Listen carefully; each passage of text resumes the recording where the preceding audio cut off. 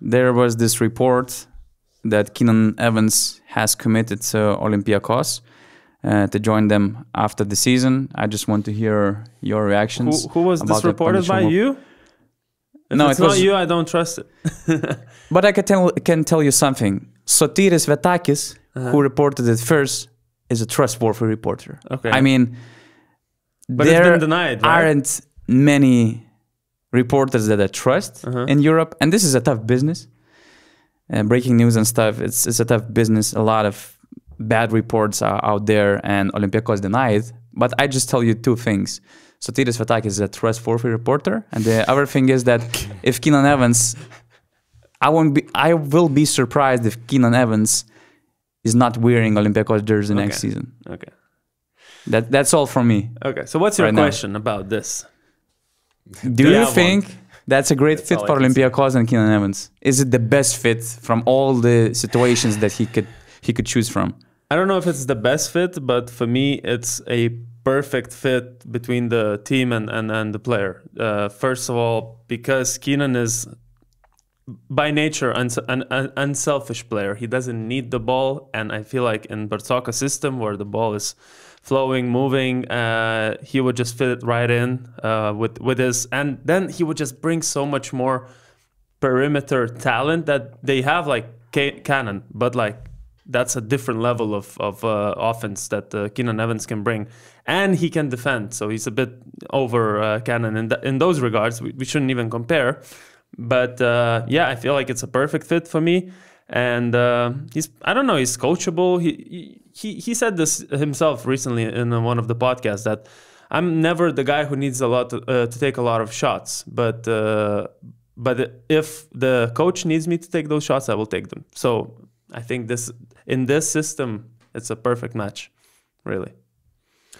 Like Olympiacos fans, if you are worried, because I know you might think the guys you signed from Zalgiris don't fulfill your expectations recently, but this one is different. I'm all in, to be honest. I don't want to speculate, but the only guy who doesn't have, I think, a contract extension is Isaiah Canaan, right? Yep. In that team. So I think he is going to replace Isaiah, and I think it's the perfect fit. Just imagine, like, in the starting lineup, you have Walkup's defense and Evans' offense. At the same time, to have these two guys that are at the top in each category, Olympiacos, I think, badly needs a guy who could create a shot off the dribble. In the end, you mentioned that. And I'm glad you mentioned his defense, because we all know what Olympiacos needs and why this is a perfect fit offensively. But I think we often overlook one thing when talking about Keenan Evans. Like, defensively, he's really good. He's above average. Why Zalgiris took him? Because he's also tall. So after switches, he can deny, he can front. He's not as bad. He's not a liability defensively. So imagine what it will do to Olympiacos defense too. Like, you have a super tall lineup with Mustafa Fall, with Thomas Walkup, with Evans there. Who is the liability then? By the way, he's not like super tall. He's not 2 meters. No, he's 192, 193. But that's more than enough in Europe. But it's his body, actually. I think he's a very solid built guy who cannot be pushed around, and he has that defensive instinct, which I think is even more important. He goes for the steals and he takes the right positions. And it's not just about going for the steals. It's just about, not losing the position if you're in a switch situation and you have to deny the ball from the big man or try to push him out of his position close to the basket. And this point is very interesting to me, because to me, Keenan Evans, among all those great EuroLeague scorers, he's probably the best defensive scorer that we have in the EuroLeague. The best all-around scorer that we have in the EuroLeague. Let's see how it's going to change when he will get this big paycheck and when he will figure out that, in EuroLeague they pay money for offense. But he has instincts, he has desire, and he has, in my eyes, he has a great body to be an all-around scorer. But what is interesting from what I've been hearing for the last couple of weeks, trying to evaluate his potential for the NBA or for the powerhouses, I know that in many NBA scouts' eyes, his size is not good enough for the NBA, first of all.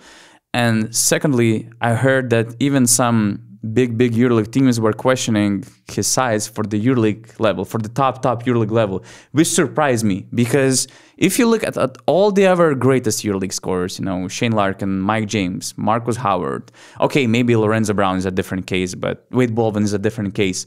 But Keenan Evans, with his size and with his defense, he's at least top 3. I understand, I understand I why don't. NBA Yeah, I understand NBA, why NBA Yeah. scouts have this because it is true. Yeah. But By the for NBA standards, Europe, it's different. By EuroLeague standards, I think we are looking at the #1 defense with Keenan Evans there. Like they're really good right now. They're even better next year with him. And like I think Olympiacos fans will love this guy. He's a good guy, good character.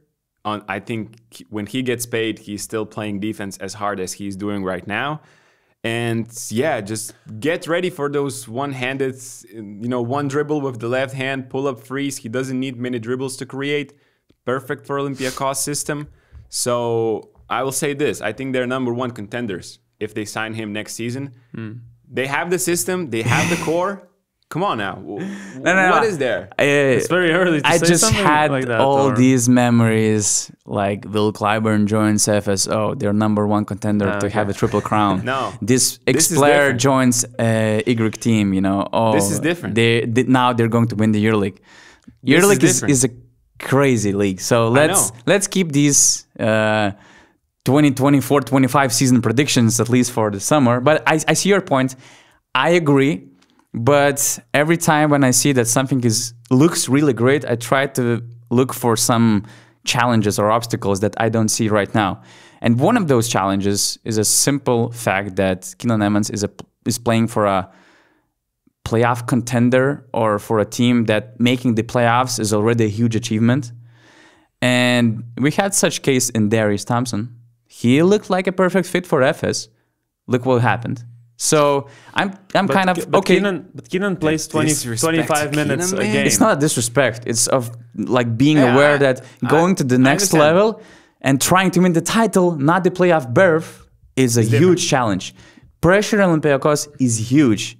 So let's be patient. Let's be patient with Keenan Evans. First of all, suiting up for Olympiacos.